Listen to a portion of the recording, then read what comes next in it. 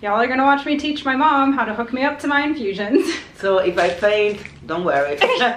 My loved ones, they want to help me, but they don't always know how, so that's why I show them.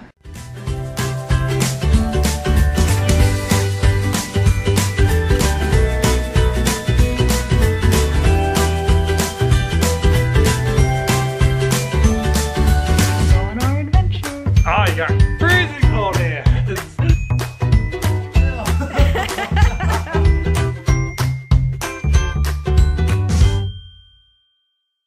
Good Thursday morning, everyone. So, as you can see behind me, Judd has laid out all of his Army National Guard gear, which means this weekend is drill weekend. So he's gonna head off to Orlando after work and he'll be back on Sunday. I'm not going with him this time because I just want a weekend with my mom and I, mother-daughter weekend, and we're gonna chill here with Harlow. We're gonna have a girls' weekend, so that'll be nice. In case you're new here and you're wondering, Judd is an infantryman in the Army National Guard. He's been in for 3 years. 1 year was spent training for a deployment. 1 year was spent deployed overseas. He was in Africa, and he's been home a year. And he is also a law enforcement officer, but since things with the National Guard are federal orders, his job is safe if he's training or deployed or whatever it may be. And I've been asked, what are we gonna do if Judd deploys again? Well, his unit deploys every few years, but you never know. It's just the needs of the military when they go.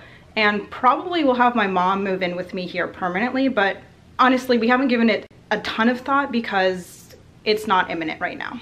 Oh, my mom and I are getting ready to hit the road because I gotta go see my local podiatrist, which I'm not too excited about. So I've had problems with ingrown toenails. I know that sounds really gross, but mine actually became really bad and super infected, and I was on antibiotics for a really long time. It made me really sick. This was like the beginning of 2016. It lasted months. And so then this podiatrist looked and said, when I first had it's called a surgery, but it's like they numb your toe, make a small incision, cut the nail out, and it's not that big a deal. But he said the first time I had it done, the doctor did it terribly. And so he corrected it. And then what they do is they use a chemical to burn off the end of the nail so it doesn't grow where it shouldn't anymore. But of course I don't heal correctly because of my Ehlers-Danlos syndrome, and I think I'm starting to have issues with an ingrown toenail again. And he was like, it'll never ever ever happen again. I was like, you wait and see, my body can play tricks on you. So I gotta go see him to see if I'm having another issue with this. We're on the way. My gorgeous mother is here. Thank you for driving me, Mom. I appreciate it. Hello. And I'm really thankful because today I'm feeling well enough dizziness and balance wise to utilize Harlow for counterbalance instead of my walker, which is amazing because I've been really reliant on my walker lately. So to have this nice little bit of relief, I am so happy for that. So I'm gonna be really thankful. So the walk from the car into the doctor's office, I get to use my service dog.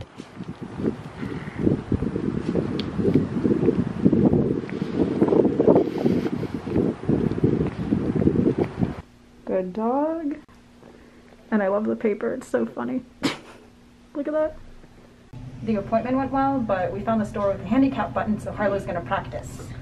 Ready? Harlow, hit it. Hit it. Girl, hit it. Here. Harlow, hit it. Yes, hit it. Harlow, hit it. Hit it. Harlow, hit it. Good girl, you did it! Awesome dog. She is a good dog. I'm good. Don't fall, Jacqueline. I'm okay.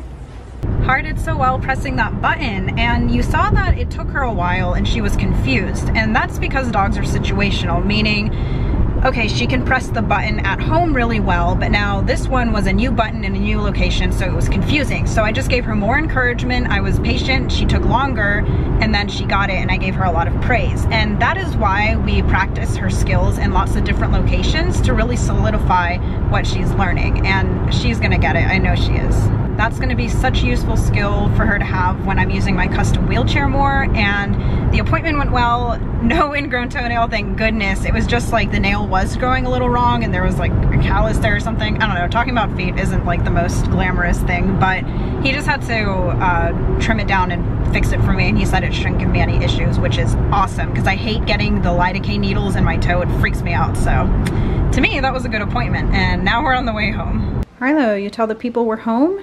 So we're back home.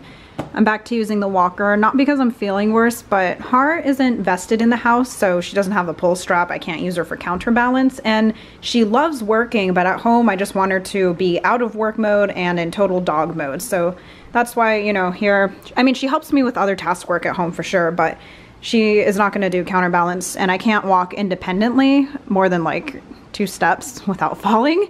So I'm going to be safe and have the walker. And in here, we have my infusion supplies. So I'm going to get my infusion started.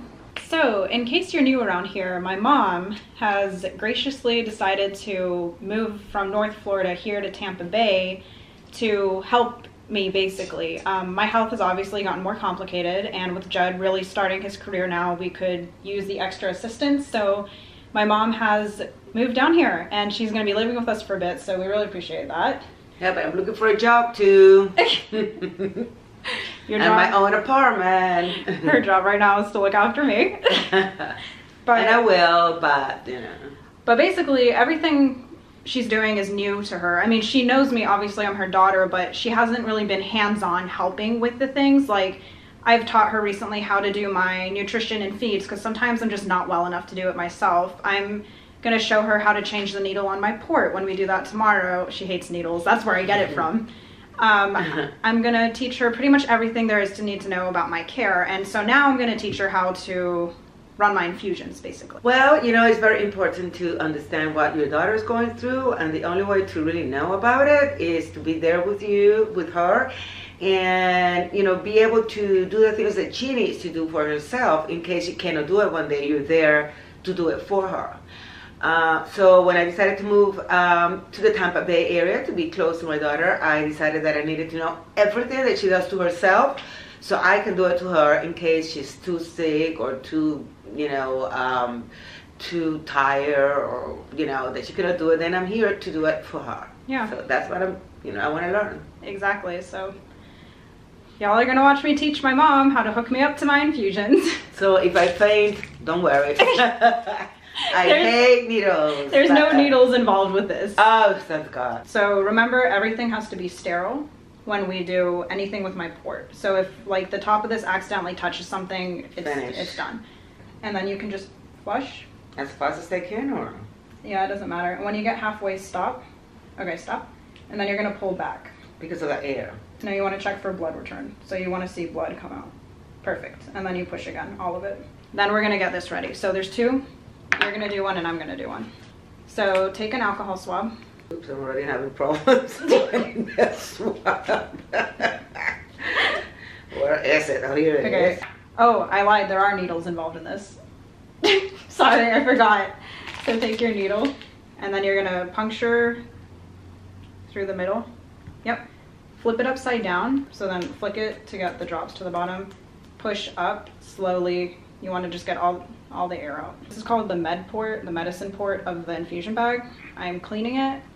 I'm just gonna stick the needle in. Make sure you go right to the center so you don't puncture the bag. And I just push in all of the medicine. All the way in? A little further. And then you can just push the medicine in. You shake the bag up, and then you open the tubing. And you just make it go straight in. Now, if you accidentally touch something, this is called the spike, with the spike of the bag, and it's not sterile anymore, you just get a new set of tubing. And then you see how this is full of air? I can't put air into my port, that's not good. So all I do is I just squeeze the bag, then you open the pump. This is still sterile. So you just connect it, and then you just hit run, and it's infusing. Do you want to do the other bag? No, why don't you show me again? You don't want to do it? I don't want to do it completely. Okay.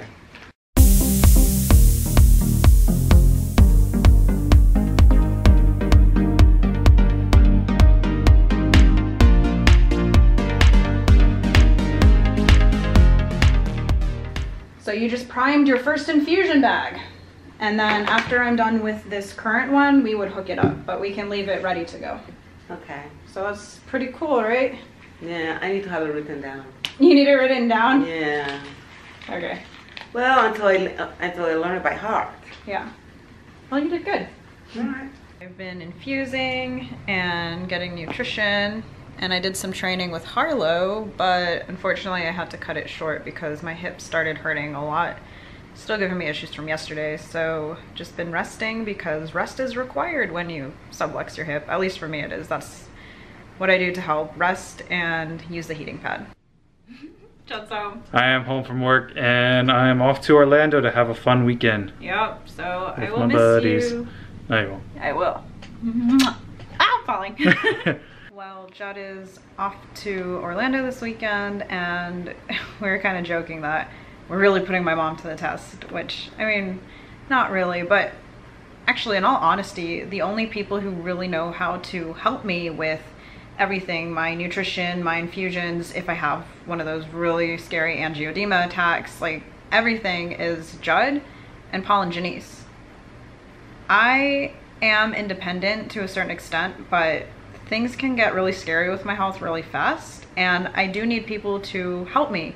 Oh, I forgot to include Harlow. Harlow's on that list of people who know how to take care of me. So anyways, I need to have people knowledgeable in my care with me. I mean, not saying I can't be home alone, because sometimes when Judd goes to work, I am home alone, but I can't be by myself for days at a time. I'm usually either with Judd or Paul and Janice. But now my mom is stepping in and she wants to be hands-on with my care. And you know, my loved ones, they want to help me, but they don't always know how. So that's why I show them. You know, my mom, she's got great mother's intuition, but mother's intuition isn't going to teach you sterile protocol for a port. That's why I'm showing her, and I'm just so thankful that she wants to be here and she wants to learn and help me, and I am really thankful for my support. And I know I said it recently, but I'm thankful for the support y'all give us too. So I really just like to say thank you, because I am very grateful for all the blessings in my life. My mom and I are out on an evening adventure, but we stopped at the neighborhood dog park first to let Harlow have some fun. Harlow! Harlow! You want this? Go get it! I'm thankful it's cool enough for me to be outside. Oh, she lost interest in the ball. She's got more interesting things to smell. She's going psycho.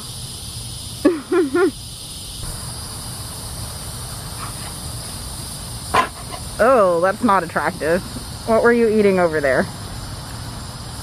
Well, Harlow is a happy dog. She got to run around, which is awesome. And now my mom and I are on our way to Dairy Queen. We're gonna have some ice cream. I got my Blizzard. Mom, what did you get? I got some hodgepodge sundae with not peanuts, the other cashew nuts, I think it is. Oh, looks good. We're gonna enjoy our treat.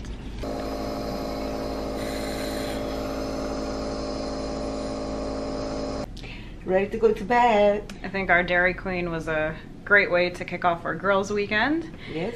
And again, like I said, I've been showing my mom everything to do with my care, and to me it's kind of just routine now. I do it to keep myself functioning, but as I'm showing her everything and explaining it, I'm like, wow, there's actually a lot to do. A lot to remember, and the steps and the sequence. And important things like sterile protocol, of course, but like just getting ready for bed, I just realized it takes me so long because there's so much to do, like meds, mixed meds, breathing treatments, clean my feeding tube, flush it, get nutrition ready, make sure I've taken care of my port, and like, but anyways, I am so thankful to have help. Happy Harlow had a good time at the dog park, and that's it. We're excited for our girls' weekend. So with that, I'll say good night, and thanks for joining us on our adventure.